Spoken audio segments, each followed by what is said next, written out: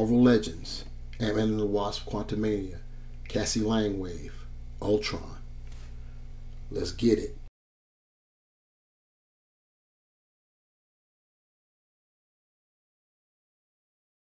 What's good, my peeps?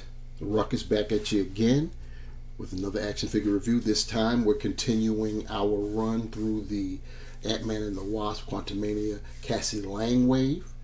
We're into the comic-based figures. What we got before us is Ultron. Yes, indeed.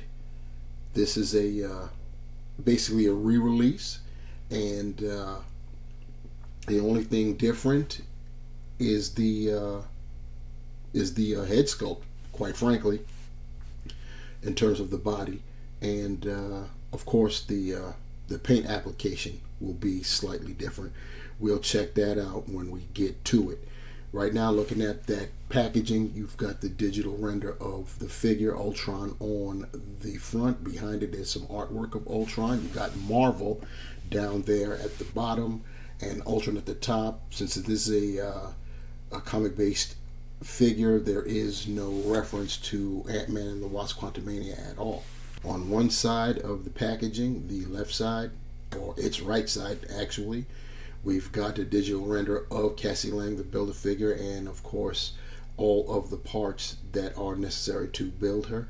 Ultron is number 3. There's 7 figures in the wave. Only 6 are required to build Cassie Lang. The 7th figure, or the first if you will, depending on which direction you're going in, being Scott Lang, aka Ant-Man, does not come with a Build-A-Figure piece and is 2 per case. On the flip side, we've got some nice artwork of Ultron. On the top, we have the Marvel logo. And in the rear, we have another digital render of the figure. And on our left, we see the Build-A-Figure pieces that come with Ultron to put Cassie Lang together. That'll be a left arm and an extra hand as well. And on the right, we have Ultron's accessories. He comes with three hands, 1 pair and an additional left hand, and a crackle effect. So we've got Ultron on our rotating base. You get the 360-degree visual of the figure, and of course it's a robot, so you're not going to get too crazy with the paint apps. You got this silvery finish, and the one difference between this particular Ultron and the previous iteration of it, which was from the Iron Man Ursa Major wave, are the paint deco. This has a different color silver, and the head sculpt is different. We'll check that out when we go over the figure a little bit more. Ultron comes with the left arm to build Cassie Lang, as was previously stated, and what we'll do is we'll just put it to the side, and you know, when it's time to build Cassie, we'll get to it. Ultron also comes with an additional hand for Cassie, which is cool because we rarely get extra stuff with the Build-A-Figures, but we get an extra hand. This is a kind of a grasping hand, so we'll set this aside as well. Ultron's accessories comprise an additional close-fisted left hand, which matches the close-fisted right hand that he came with out of packaging, as well as an additional pair of hands, basically C grippers. And Ultron also comes with this crackle effect. It's similar to what we received before, but not quite. It's a little bit different in design. In terms of the color, and they put the black spots, bubbles, if you will, whereas the original one was a fluorescent red and yellow. Taking a look at the head sculpt, you see it's the silver, and what's basically different with this head sculpt as opposed to the original is that we get energy, kind of like an energy effect paint app inside the mouth, and the eyes are just a slight different shade of red, but other than that, there is a little bit of difference in the design of the helmet, of the head I should say. I'll bring in the head of the the first version, and you could see the differences there. The antlers, if you will, antennae, are a little bit thicker on the first version, and you can see in the mouth. The mouth is just totally plain with no crackle effects. And as I stated with the eyes are a different shade of red, and the eye slits are a bit different than our Ant-Man or Cassie Lang wave version. So those are the differences that you can see. Also the top of the head on the Ursa Major version has, I'll classify them as divots, whereas the Ultron version, or not the Ultron version, but the Cassie Lang version is just clean. And now to compare the entire bodies of the both versions, on our left we have our Ant-Man and the Wasp Quantumania Cassie Lang wave version, and on the right we have the Iron Man Ursa Major wave version. And as you could see, the differences are in the paint decos.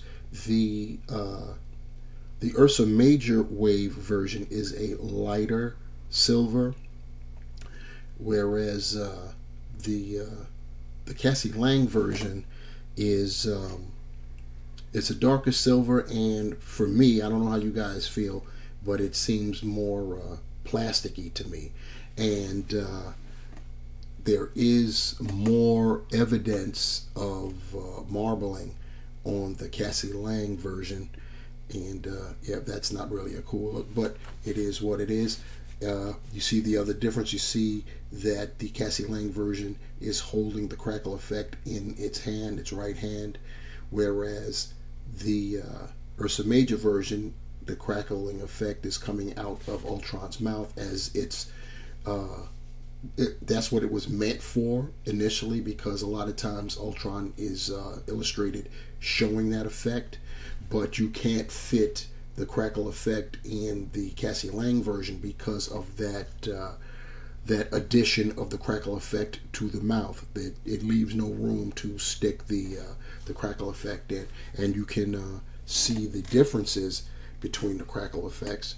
And here they are close up, so you can see the difference for real. The one on our left side is the crackle effect that came with the Cassie Lang version.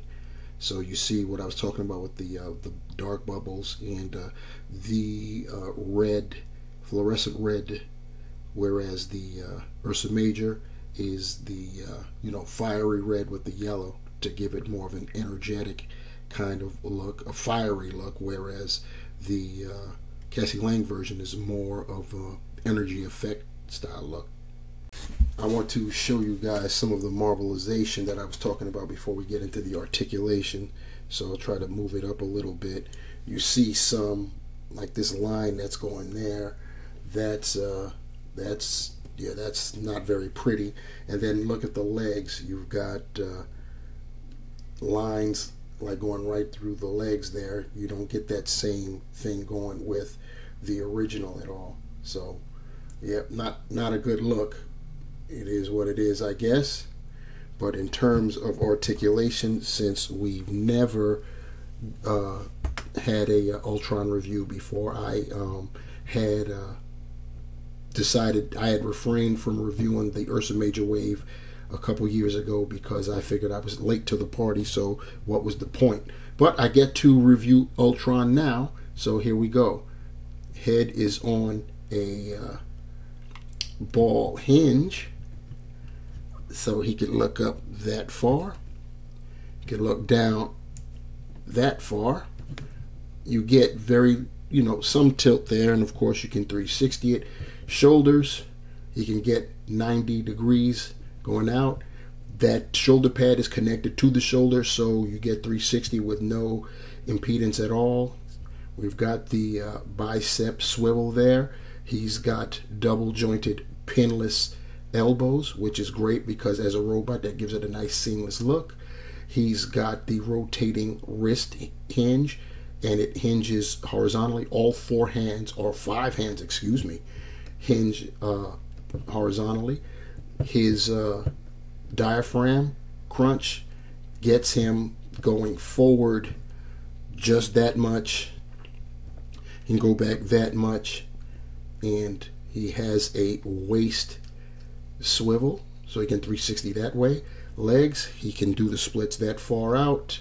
He can get his leg that far forward, 90 degrees, that much back. He's got the thigh cut, double jointed pinless knees. Gotta love that. Once again, that seamless look. He can point his toe forward like that, like a ballerina he's looking like. He can get his toe that far up. He's got the ankle pivot, and you know what it is. No holes on the bottom of his feet. He has what appears to be like engine turbines for flying down there. One final thing, as I pulled Ultron away, getting prepared for the next segment, I noticed that he does have articulation where the calf and we'll call it the ankle meet, so you do get rotation there. So just trying to be thorough. And here we have, for comparisons, the various iterations of Ultron throughout the years. We have on our far left, we've got Ultron from the 3-pack, the Avengers 3-pack. It was a Target exclusive. Back in the day, I believe it came with Carol Danvers' Warbird, aka Miss Marvel, and it also came with, I believe, White Vision, if I'm not mistaken. And then behind it, we've got the Toy Biz version of Ultron. I don't even know what they were thinking when they came up with this design. I've never seen that design for Ultron in the comics before, but that was from the Legendary Rider series back in the day. No Build-A-Figure. And then moving all the way to the far right, we have Ultron from the Iron Man Ironmonger wave, which was a wave that came out just prior to Hasbro shifting to the Infinite Series platform style of packaging. And behind him, or it, is the lone non-Hasbro Marvel Legends figure, and that is the Marvel Select Ultron, which was up until we got the Ursa Major Wave version considered the best Ultron, and is still arguably so to this day. You can go back and forth between the Ursa Major / the Cassie Lang version and the Marvel Select version. Marvel Select version is definitely taller, and I had actually preferred the Marvel Select version because of its height, because there was a time, for a short period of time, one of the iterations of Ultron in the comics, he was about 7 feet tall. But that height has been brought back down to normal.